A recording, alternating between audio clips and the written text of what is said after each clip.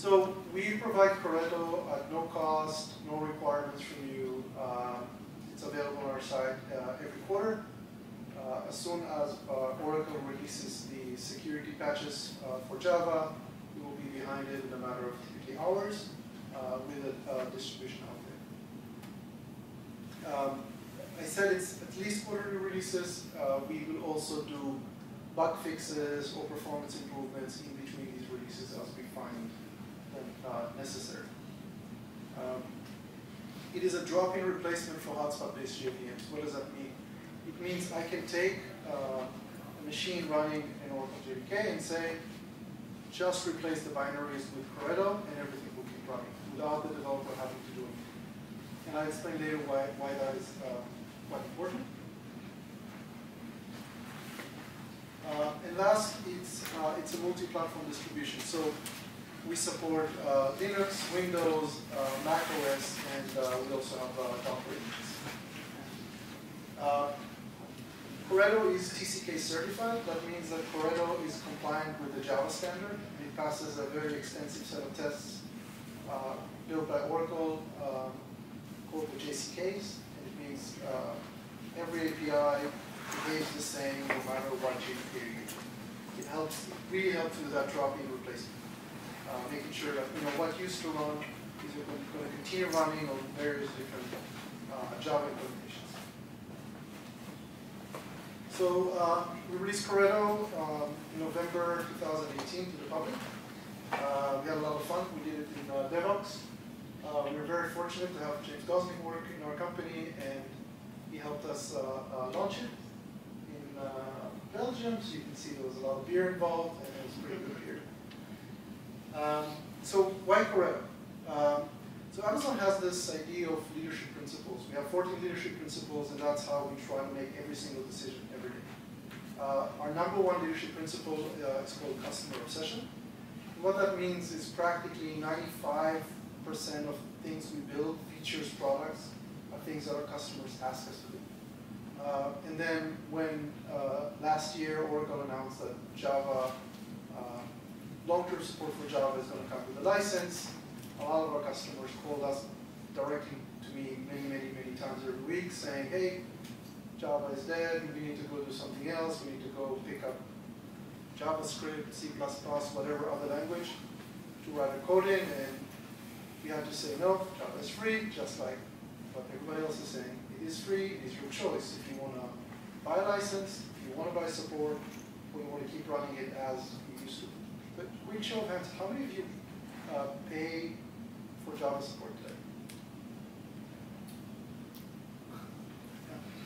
That's pretty typical. So we wanted you to be, you worked this way for many years. Programming languages today are free. Like, there's hardly any offering that says to program in this language you have to pay somebody. And we wanted to make sure that our customers and ourselves keep doing that. But where did we start inside Amazon? So my team started as an internal team. Amazon is a big Java shop. We build a lot of services in Java. And what we found is every quarter, when a security patch comes out, we go and deploy it. And roughly every quarter, sometimes we skip one, something really bad breaks. Something prevents an app from starting, app's performance goes down to a point that we can't deploy it anymore. If you recall, we talked about some principles. Our top priority in Amazon is security. So what happens is these applications come with security changes, Java comes with security changes, security improvements. We want to deploy it as soon as we can, and that really got in our way of updating Java across the company. So what we wanted to do is we wanted the ability to catch these bugs before they hit production. By adding our own regression tests, by adding our own tests with sample of our services. Clearly, we cannot catch every bug, and anybody that says I have no bugs is either delusional or is not measuring, what's happening. There are bugs that go through, and when they go through, we want the ability to turn around on a dime and fix it. So late in 2016, we started a team, and we started building OpenJDK from source. And throughout 2017, we implemented that what we call Corretto in Amazon. And we actually had good examples when a bug came in, it broke rendering in some interesting scenario. It wasn't very clear, but it was a combination of a certain version of the web server calling a flush on your stream and compressing the stream. When you did all three together, you had a garbled HTML. And at the same time, we wanted that package. We wanted that update because it added security fixes. So it took us about a week. We got in, we figured out what it was, fixed the bug, shipped a secure version of Java, and waited quite a few months to get a patch in the official version of the Oracle JDK. So going out and giving that version of Java to our users, we had a lot of initial resistance. So people say, why should I use this open JDK thing? People have bad allergy to things that start with the word open. I'm not going to mention why, but I think it's something you can guess. And people say, that's not really Java. Java is what we're using. What about this? What is this open thing that you try to peddle with? So the way the approach we took is we wanted to get some early wins. We wanted to have teams say, these guys know what they're doing, we can trust them, look how great we're doing. And we started investing with performance improvements. We said, well, let's look at what's the most painful thing for your customer. The customer could be any service in AWS or something on the retail side. What's painful to you with Java? And we're able to identify a few of these things and fix them. The next time we got back to the customer was very happy because his service didn't have outages of a certain kind, it needed less machines to run, or things like that. And with that approach, we reached roughly 20% of the company. So it was, how should I call it? It was a process where we're trying to seduce our customers, right? It's free, you don't have to do anything, click a button here, here's a script that does all the changes for you. It only got us to about 20%. But after we got to 20%, our confidence level was so high that we decided that, you know what, this is good enough. Let's just roll it out to the whole company. Of course, in Amazon, we also practice operational hygiene. So we didn't just flip a switch in the morning.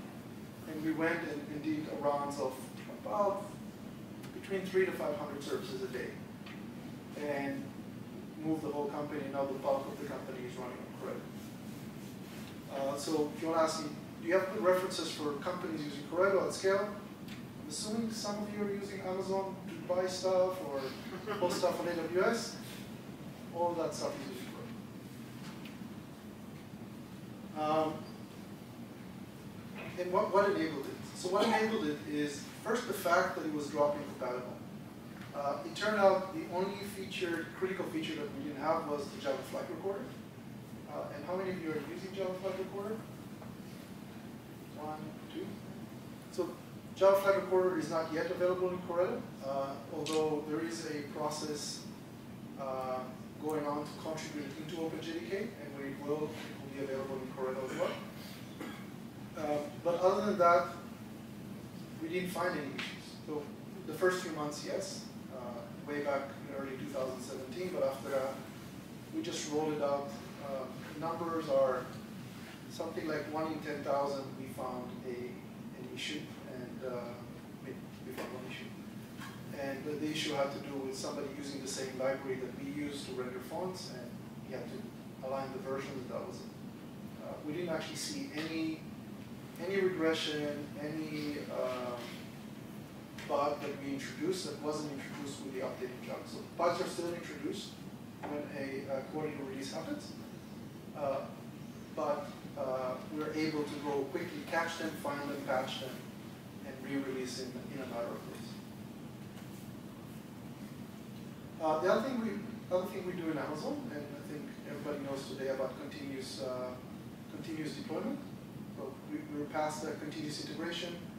We continuously deploy our fixes that go slowly into production. So we might break an integration environment or a single host. We have a product called Pipelines. There's a public product called Code Pipelines. We have something very similar internally. And we can easily see. So I can see if I broke somebody's pipeline very, very quickly before somebody has to start screaming, and then we can catch things before they create any flat outages. With that, we're basically using the Amazon services as our guinea pigs. So instead of trying to keep up a perfect set of tests that cover every single scenario, we do that. We do a pretty good job of that, but it's still not enough. In the wild, you always find issues. So whenever we do a big feature, we can catch it in the Amazon production environment, fix it, and get you something that we know have gone through tests. And I'll show at least one example later. The other thing is we have a profiler in Amazon, and that profiler runs almost every service. And we can go and look at flame graphs across the whole company. So when I want to make an improvement, a customer comes to me and says, this is really slow. We can balance the risk of making the fix. Every time, what I say is every time you make a fix, you make something run 100 times faster, you just created a break and change for somebody. You know, at the scale of Java, every fix is a break and change. If you have done software that reaches millions of people, you feel it. So what we try to do with this profiler tool is see, does it affect one team? And we'll tell the team, hey, build this workaround, here's the best practice around it. Or it affects many, many teams. It affects a few hundred teams. We'll go and fix it. It's clear that a lot of people are making the same mistake. Let's fix Java and not ask them to fix their code. And of course, the upside, the total upside will be performance goodies.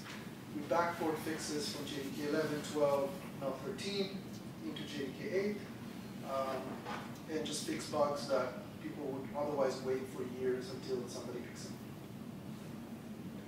This is an example of a flame graph. It is used in AWS SDK called 2S3. We see that pattern a lot, and there you can see that 20% of the call here has to do with the call to big integer. Not only do we see that happening in one call, we can see that this happens on many, many services, and then we can go back and optimize it. I'll go into a different example. This is only for illustrative purposes of what that looks like. So switch.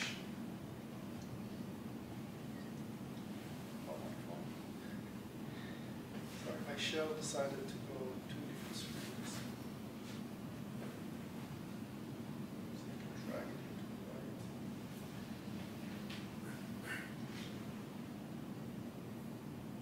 Desktop.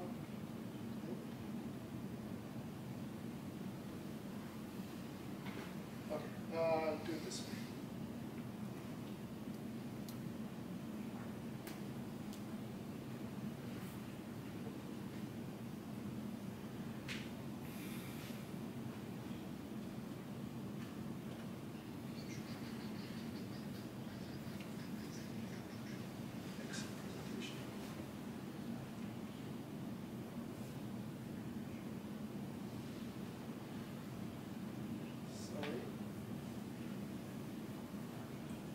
See this? Okay.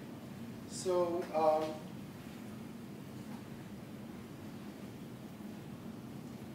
so what I have here is I have 3 demos. I'll start with one, and we go from there. The first one is there's a method in Java called getSimpleName. It's a method that gives you basically the method name or the class name. It's used in things like logging and profiling if you want to capture what method you're in. The profile team actually contacted us in this case and said, hey, we are profiling heavily across the company. We're seeing this method just pop up. And we tell people you can turn on the profile and it's almost free, but it turns out it's not free because this method is quite expensive. Can you do something for us? So,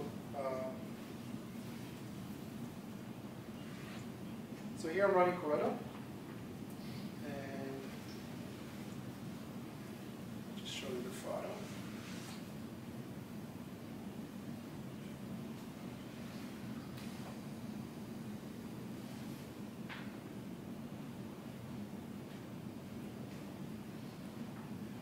Yishai, can you make the font a little larger from the back?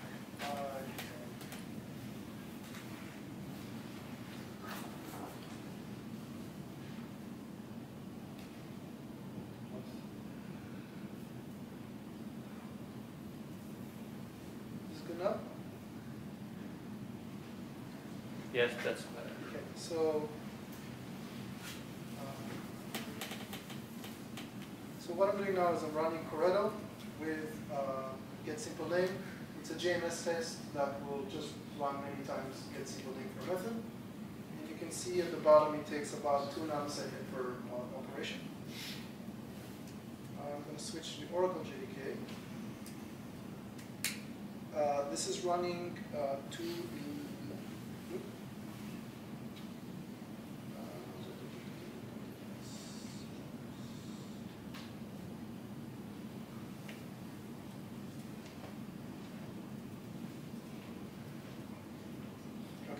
So we're running JDK 8 version 2.11. It's the latest security patch. I think I haven't validated that this fix actually made it to 2.12 already. But I just want to show you this, the difference between what happened. This is true for about 2 weeks ago. So I'll run the same test.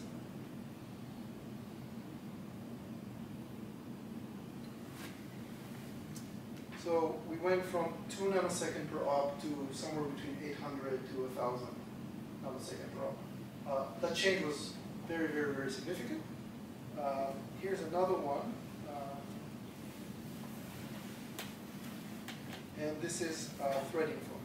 So I'll start with the Oracle JDK. So we see about 4,000 to 2,000 microseconds per op.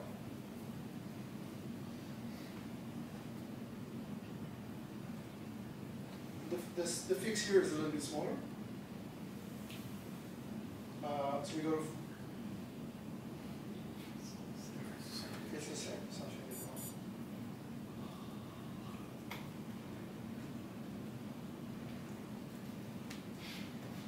Yes, because I run the same one. So 4,000 to 2,000, we're back to the Oracle JDK.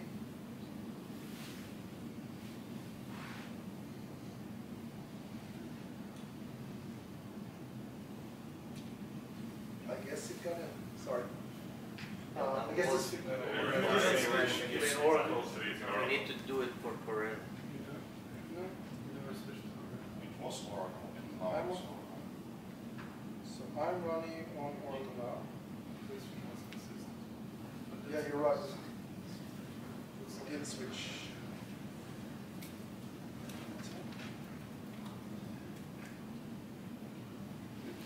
No, I'm still running on. I'm still running on Oracle here. Programming on stage is always fun.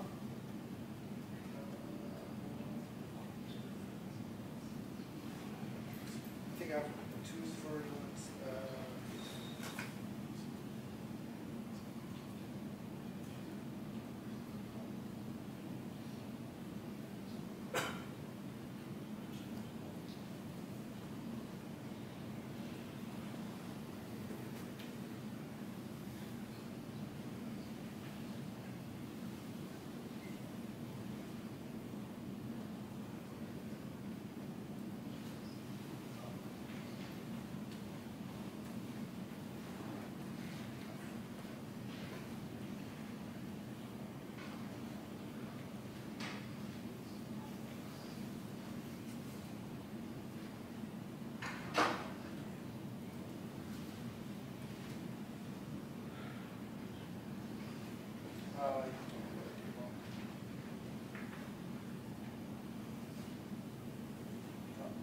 I'm sorry. Well, you have to trust me that it does work. But I don't want to waste your time doing this.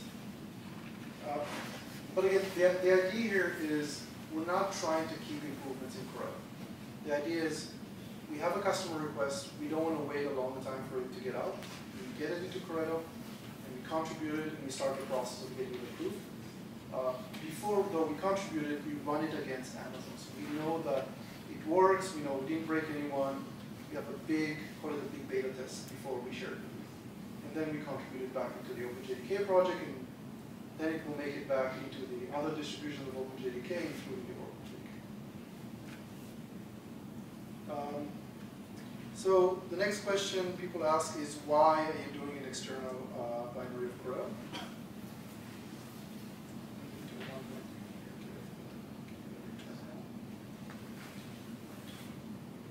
How many of you knew that are using Amazon Linux on AWS? So it turns out that we actually released the public distribution of the OpenJDK for quite a few years on Amazon Linux. And that was a pretty good story. So as the public updates for Oracle JDK were going to happen in January 2019, we had a story for customers on Amazon Linux.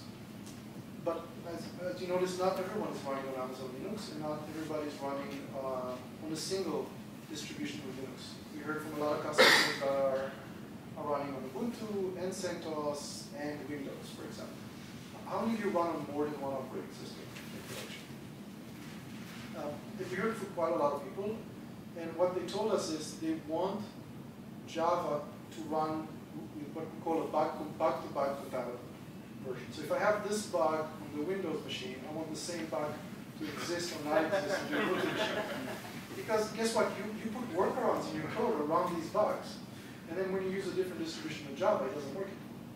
So with the Oracle JDK, you had that feature. You use the same version of Oracle JDK across different platforms. A good example here is customers that ship an application to customer. The customer can install it himself on Windows or on any of a few Linux distributions. And if you have to start creating that matrix of customer, operating system, and bug fixes, life gets really, really complicated.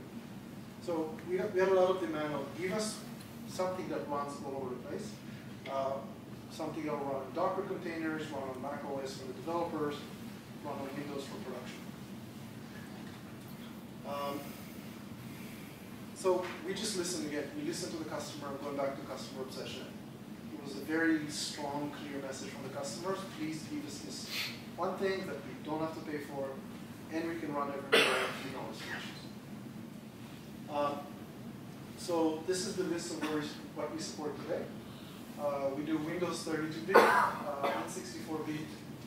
We do Linux when glibc is version 2.12 and above, and that means Red Hat 7+, CentOS 6+, and so on.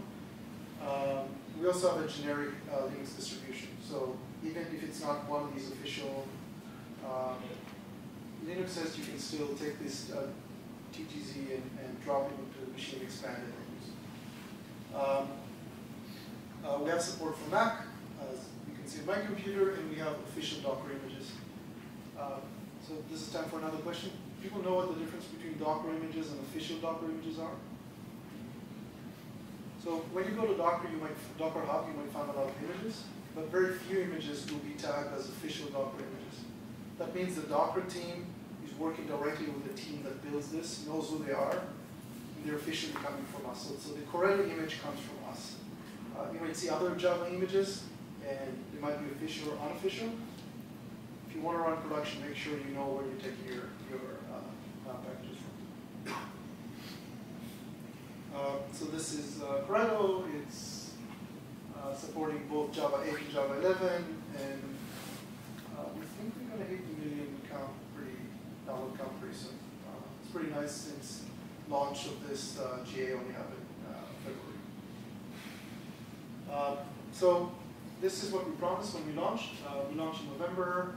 We said we have Amazon Linux 2, Windows, Mac OS, and Docker. Added additional distributions, added 11, and a pretty important milestone, which we just hit by the end of April, is the support, the long-term support. What's so special about April?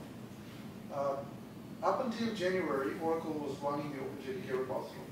So our work was quite simple. What we had to do is take the code, it was tested, Oracle did most of the work in providing the patches, security patches. We had to bundle it, add our own commits, and ship it. Between January and April, it was basically a Red Hat project. Red Hat took the leadership of the project, and we put engineers on this project. If you look at the commit history, we're roughly the second biggest contributor to the project now, with Red Hat in the lead.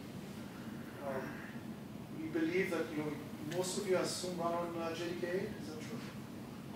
How many people run on JDK 11 in production? Okay. One? Anybody else? So both JDK 11 and JDK 8 no longer getting patches, not bug fixes.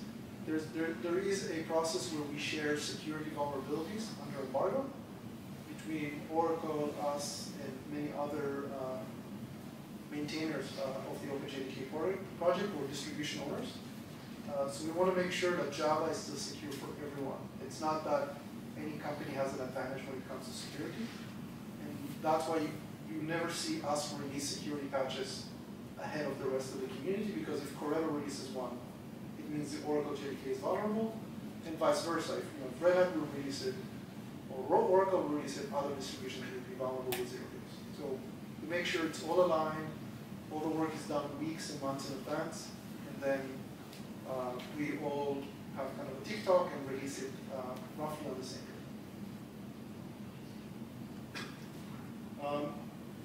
A common question, there's a few common questions that people ask us, and I want to try to answer a few examples. Does dollar thing work? What is dollar thing? It's different for everyone. But the two most common questions are, does Java Applet or Java WebStart work with Corretto?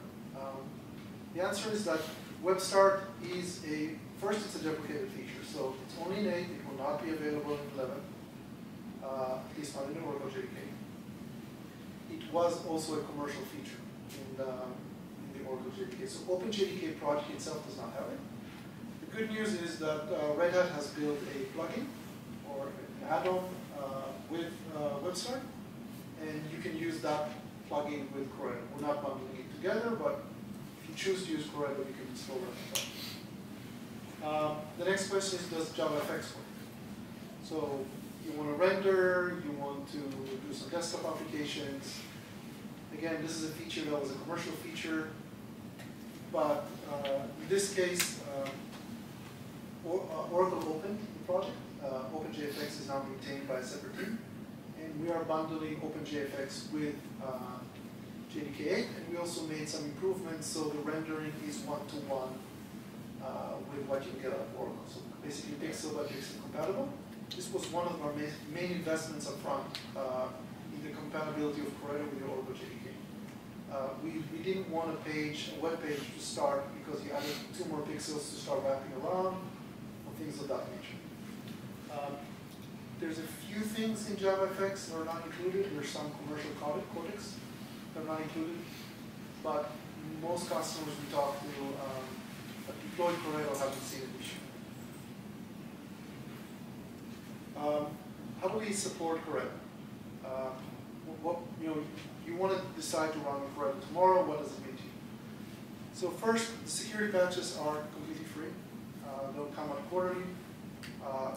If we see regressions, we will prioritize them over anything else. We know the pain of this used to work. I just updated Java and things stopped working for us. That will be our top priority. Of course, security is always a top priority, but typically security runs under embargo and gets released in the next quarter. We're not attaching any cost. We're not attaching any requirement for you. You want to file bugs, we have a GitHub repository. We have a Stack Overflow tag, and we connect them all automatically to our internal bug system. So you file a GitHub issue, it just shows up on the engineer's desk, and we start using it just like a regular bug somebody has filed. If you are an AWS Premium Support customer, you also have another channel where you can call support, file a ticket. The big advantage there is that it will be private, and you don't have to put something publicly on GitHub. Although, even if you're not an AWS Premium Support customer, I encourage you, go file a bug on GitHub and tell us there's some things I can't tell you in the public, and we'll work with you. But this gives a really nice channel for AWS customers that do manage support centrally. You can use that system. There's no any added fee or cost related to that. We talked a little bit about collaboration. There's two paths to collaboration. Path number one is we want to build a new feature, something big. For example, we're very interested in working on garbage collectors. They're a key component that impacts service latency. On these things, we typically just work in the public on the tip with the Oracle engineers or whoever works on that feature and collaborate there. On the other hand, if we have something that we want to do really fast, these things don't happen fast. These things take a lot of consideration. They eventually may get backported to JDK 8 that you're all using. They might not. And there we will implement things inside Amazon first, on JDK. We'll try them out. We will put the code in Corretto, but we will not contribute it until we're sure that we tested it in production and we know it works well, and then we'll get it done. Like I said, there's a big community of maintainers on the OpenJDK 8 update projects. The community really stepped up, and I think we're going to do a really kick-ass job on getting you quality OpenJDK you can run. I want to move to an example. So this is an example of upstreaming a patch, but also I think a pretty nice tip for how to operate Java services. So in Amazon, like I said, we have many, many thousands of services running Java. Most of them have the right metrics, the right alarms. But what we do see at that large of a scale, that sometimes things escape the sieve. And Java services, one of the most common things I'm seeing in Java services, the main Java service failure mode that I see that's kind of the same across the board is the Java process runs out of memory. Or the Java process gets very high in memory, close to the heap, and the garbage collector starts thrashing. So if you're in C++, you would run out of memory, but if you're in Java, garbage collector is going to work really hard, and you're going to start seeing longer and longer pauses. Just show of hands on this again. What do you guys think? How many people think that they see that a lot and it's a common pattern? A few. Okay. So what we're trying to do again is do things at scale. Yes, we can go team by team by team, provide them with guidance, provide them with expertise, build all sorts of smart algorithms that will find where your settings are wrong. We still do that. But thousands of services, that's a huge undertaking. What we try to do as well is build a standard metric and say, please use this metric, please alarm on this metric, and we will eliminate most of these problems. So we created this, heap occupancy is a very common metric to use, but what we're using is a metric called heap memory after GC. So what that metric does is it tells you, after the garbage collector has run and done a pass, how many live objects are left in the heap. And it's quite interesting for modern collectors like G1 because they do their best not to collect them. So a great service running G1 looks full all the time. And as a customer, you don't know if it's in trouble or not as an operator of the service. You only know when it starts misbehaving. So we said, well, we have a great idea. Let's take this metric. It's a standard JMX metric. We didn't invent anything. We said, let's take a metrics, by default, pipe it into our systems that do alarming and monitoring, and just ask people to put alarms on. And what we told them is do these two things. I'm explicitly not sharing the exact numbers we're using, but you can see roughly from the graph where they are. So at some level, you want to work. Typically at that level, you have maybe 2 or 3 months before something bad is going to happen, but you want to start looking. And you can set that line wherever you think the line should be, for your company, for how many people you have, how many services you have. But it's a good indication that something is growing over time, your service is starting to use more and more memory. It could be because you're getting more requests, it could be because you deploy code changes that are slowly becoming less and less effective over time. It could be you have a memory leak. You have a service running for a long time and it's slowly leaking a few bytes an hour, but you're running it for months and it's just going to creep up. So when you hit that green line, we file a bug. Actually what we do now is we decide not to file a bug. We alarm you, we just do it during the day. So we don't wake anybody at night for this, but we alarm you during the day so you can't ignore the bug. On the orange line, we wake you up in the middle of the night. because this might be a very crucial service that's going to go down in minutes. You don't know when it's going to go down. It might work actually for another month, but it's, you know, the camelback can be broken at any second. So we want to wake you up and we want you to do something about it and not ignore it. So we did this, we deployed it. Our lesson from this actually works really well. We thought it's not going to be as effective because it's really just detecting these slow leak, slow growth kind of situation. But we did find out that when you give Java enough heap space and you follow this religiously, you're fine. Every event we saw was captured by this kind of graph up front.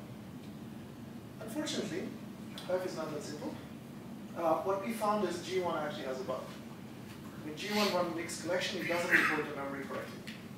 And the graph is not as reliable as you want it to be. And when your graphs are not reliable, your alarms are not reliable, and your engineers turn them off because they do false alarm. So we detected this problem around, actually I went back for our bug data system. The bug was reported late November 2017. One of our engineers sat down. It took quite some time to figure out where it's coming from and how to do a fix that's safe and not expensive. But we got a fix out early January, and we implemented in Java 8 update 152. So if you're familiar with JDK updates, 152 is the number you want to look at for into JDK. The time we fixed it was 2018. January 2018. JDK 8 152 came out a little before. So we patched it on top of 152 in Amazon. At that point, we didn't have a public Corretto yet. So we immediately opened a contribution to OpenJDK in January. And I went back, you can see the bug number on the bottom, in the OpenJDK bug database to kind of track and see, you can see the whole story there. And I must say before we go further, this is actually a normal process. It is not anybody's fault. It is, as you know, I would hope it would go a little bit faster, but it's actually pretty fair. We submit the contribution. The contributor says, well, guys, please get it into the latest release of the product. And it got in 5 months later into JDK 11.01. Why? Because JDK 11 was in stabilization mode and said, hold on, we don't actually expect people to use 11. At 0.1 release, it will be fine to get it in. We got it in there. To get it patched all the way back to 8, it actually made it in April this year. So while we had a great idea to tell you that, here's a good metric you can use, it wasn't going to work with the rest of the OpenJDK distributions until we got into Corretto. Until we contributed from Corretto into OpenJDK. And to me, this is one of the main values of Corretto. It's our ability just to go in, fix, and then give it to you.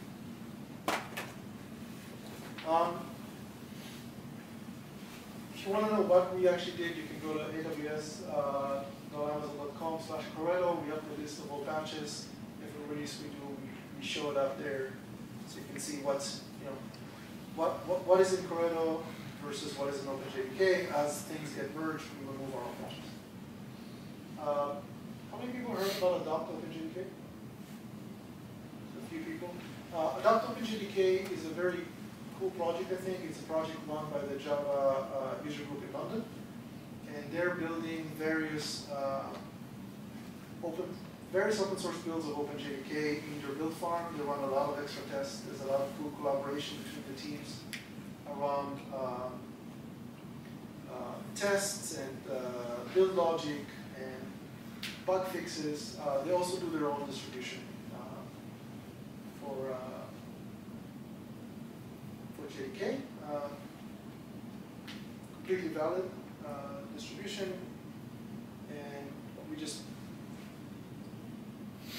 we like to work with the community. Again, Corretto is not a project about we're trying to differentiate ourselves.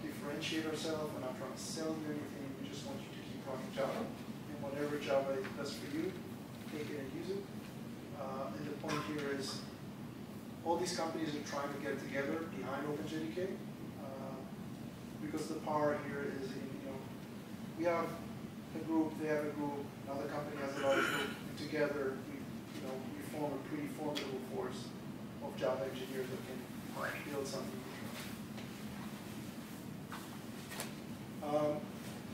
How many of you contribute to open source? A few. So there's a common question asked, should I contribute to Corretto? Should I come back to your project and give you source changes? The answer is, I wish, but it's more important for us that your contributions will go into the OpenJDK project. And OpenJDK project is run under the Oracle Contributor Agreement. So we ask you, please contribute to the OpenJDK project, and we will take it rather than give it directly to us. Unless, of course, you want to help us with things that are build related, test related, or things that may be already in JDK 11 we should backport. But everything new, everything interesting, we want to make sure it goes under the OCA and makes it into the Java that everybody else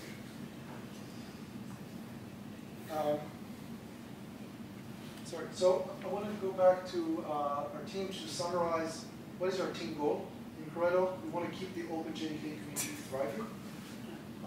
We want to help the community in any way we can so Java remains free, remains vibrant. You can still use Java, new improvements go into Java, and everybody can use it. We want to keep it, the second item is keeping it free. We want no restrictions, use it wherever you want under the license in GPL v2 with class path exception. Other than that, there's zero restrictions from us. We want to quickly validate and release improvements. We want to move faster than the OpenJDK project. And we want to grow our contributions to the OpenJDK project. So growing the team and growing the ability to make significant changes and significant improvements to Java. What can you do? You can download and use Corretto. You can integrate it with your platform. We've seen, for example, IDEs. Take it, include it as another default Java people can use. Make it easy for your users to use other distributions. Obviously, contribute. Open issue is a great contribution. You tried it, you didn't like it, you didn't like something, let us know, we'll fix it. That's really important contribution as well. And of course, like always, we're hiring. You can find me, you can find our open positions. And, the cool thing about the JDK team in Amazon is we don't necessarily ask you to move to Seattle. We have engineers, actually have one engineer working right here we used to work with the team by the Empire State Building. We have engineers in different countries, different time zones. As long as somebody's strong engineer can work on his own, we'll see. This is for later, these are references. The Corretto project is on GitHub. The documentation is on Amazon.com, and Stack Overflow has a tag for Corretto. Thank you very much. Again, you can find me on Twitter, or you can also look at AWS Open for the rest of our open source projects. Thank you.